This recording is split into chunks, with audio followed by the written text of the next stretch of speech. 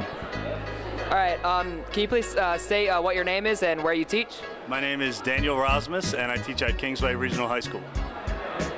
What is the name of your piece of art? The title of my piece is Soul. All right. What type of artwork is this? It's a painting. It's an oil painting on canvas. Cool. Does your piece invoke any specific emotion from you or for you? Not so much an emotion as much as a feeling.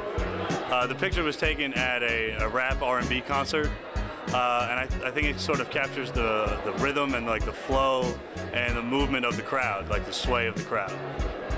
Fascinating, very cool. Is this piece of art part of any series? It's not. It was done by itself. And is there a specific message that you're trying to communicate through your piece? I think just that art can be more than just a feeling. It can more than just be more than just a pretty picture to look at. It can be something that it goes across all races, all religions, all different styles of art, I think. Very cool, very cool. Thank you, Daniel, for your time. Thank you very much. I appreciate it. Thank you.